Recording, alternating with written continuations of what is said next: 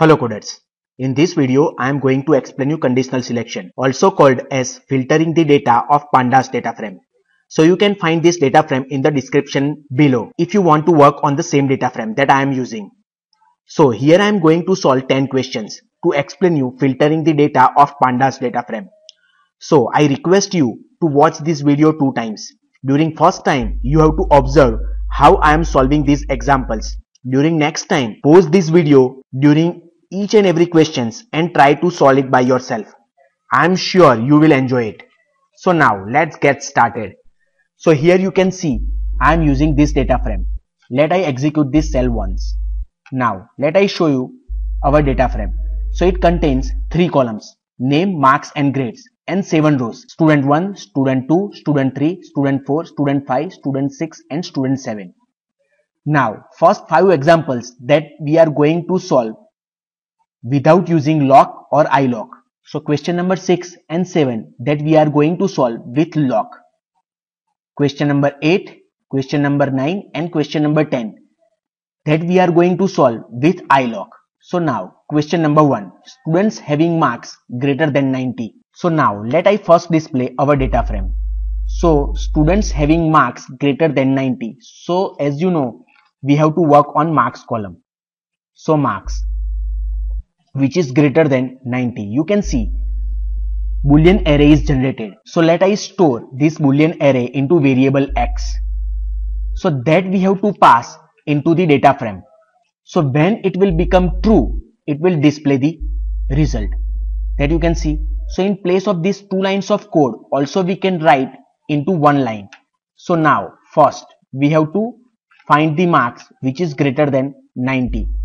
Then in place of storing inside the variable, we can directly pass into the data frame. So this inner part generate the Boolean array that we are passing directly to this data frame df1 that you can see. In place of these 2 lines of code, we can directly write 1 line. Now next examples that we are going to solve with just direct method. Second question, students having AB grade. So now let I first display our data frame. So as you know, we have to work on grades column.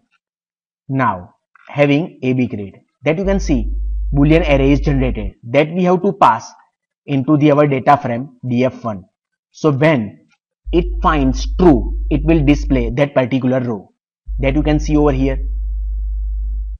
Now third question, students having marks greater than 80 and having AB grade. So here you can see there are 2 conditions, this first one and second one, that we have to add together with AND operator. In place of AND, sometime we required OR operator. So now let I first display our data frame. So as you in the first condition, we have to work on marks which is greater than 80. In the next, we have to work on grades which is equal to AB grade. Then we have to add with AND. So in Pandas, we have to use this ampersand sign. We can't use this AND. Please remember this AND. Now, if you are using 2 conditions or more than 2 conditions, then we have to add parenthesis to each and every. Now you can see over here, Boolean array is generated. If both these conditions become true, then AND operator become the true.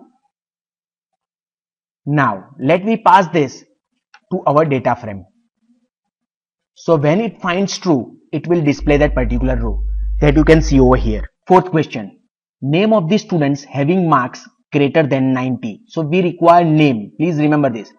We want name of the students having marks greater than 90. So let I first display our data frame. So as you know, first we have to work on marks column, marks which is greater than 90. Now Boolean array is generated that we have to pass into our data frame.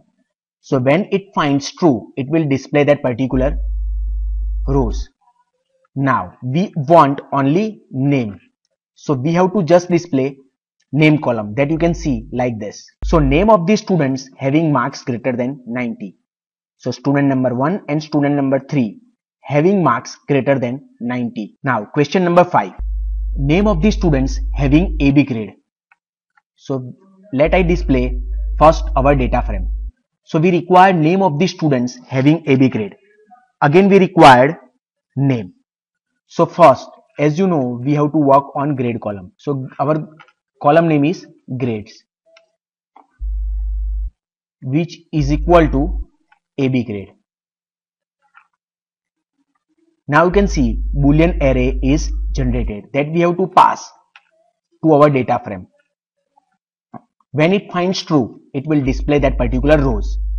Now we only required name column, so that you can write like this. So name of the students having AB grade, that you can see over here. Now next.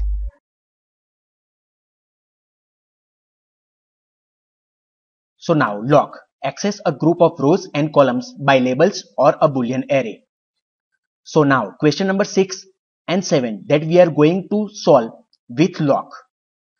So question number 6, students having marks greater than 90. So let I first display our data frame. And as you know, we have to work on our marks column.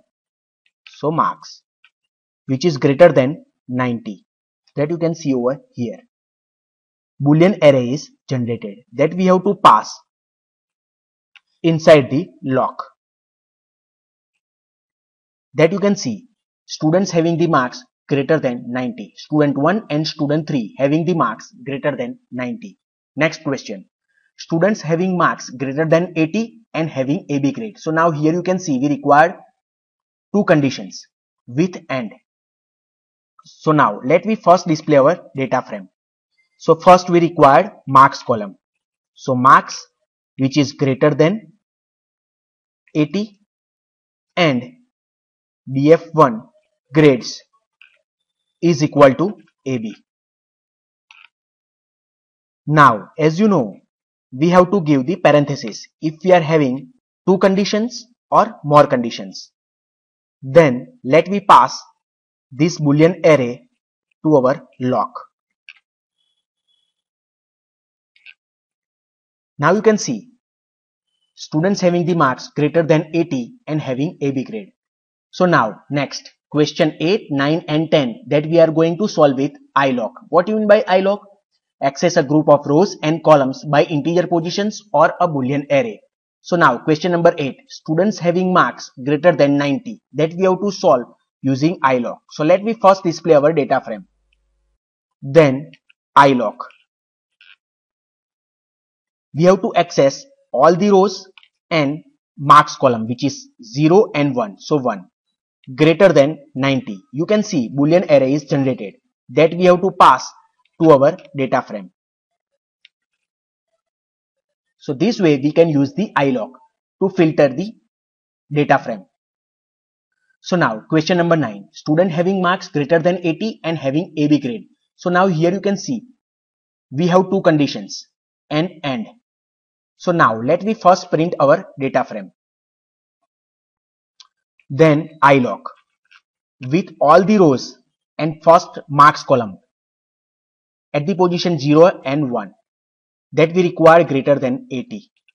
Then next df1 dot iloc all the rows and grade column which is 0, 1 and 2 which is equal to AB that we have to add with and. As you know, if you are having two or more conditions, then we have to add this parenthesis over here like this. Then we have to pass to our data frame this Boolean array. Now you can see students having marks greater than 80 and having AB grade. Now final question. Name of the students having AB grade using iloc. So please remember we have to find the names of the students having AB grade. So now let me first print our data frame. Then we have to use iloc. So iloc all the rows that we have to process and we have to work on grade column 0, 1 and 2 having AB grade. That you can see Boolean array is generated that we have to pass into the data frame. Then we required only name of the students that you can see over here. Aadhya and Vedant having AB grades. So now you can filter your pandas data frame with and without loc and iloc in this way. As per your requirement, you can filter either using loc or iloc or without using loc or iloc. Thank you. Thank you for watching.